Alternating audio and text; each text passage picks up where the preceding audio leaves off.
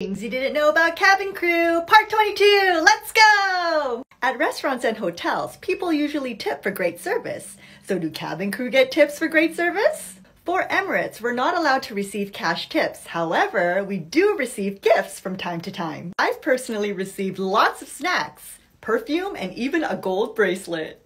However, there are exceptions to this no cash tip rule. A colleague of mine had the chance to fly with Sheikh Ahmed bin Saeed Al Maktoum and his family. He ended up tipping the captain, first officer, and the purser, the equivalent of $5,000 USD each, as well as each of the cabin crew $1,000 cash. And of course they can accept this because, well, he owns Emirates.